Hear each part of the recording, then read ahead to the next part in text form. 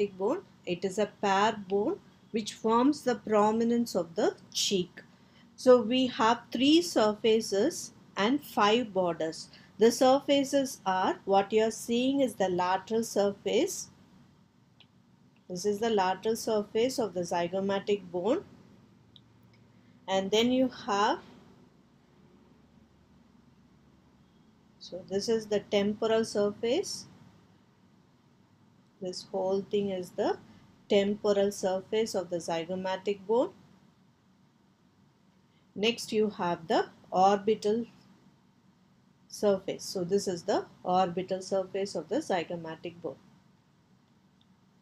So you have 3 surfaces. This is the lateral surface and this is the temporal surface, and above you have the orbital surface.